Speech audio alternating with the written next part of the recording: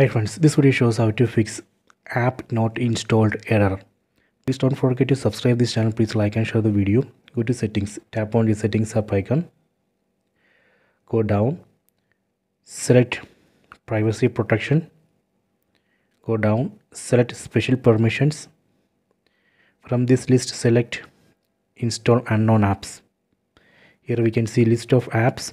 From this list we need to select the app from which we are getting that app not installed error. If we are getting this app not installed error from Google Chrome browser when we try to install Android APK file, we have to select Google Chrome browser here, then enable this option. Tap on this checkbox, select this checkbox, then tap on OK.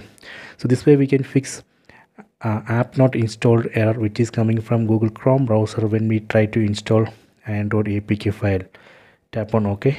Done. Similarly, if we are getting this app not installed error from file manager or Firefox browser, then we have to select file manager or Firefox browser from this list, then enable this option. Allow from this source, just enable this option. This way we can fix app not installed error. Please check it.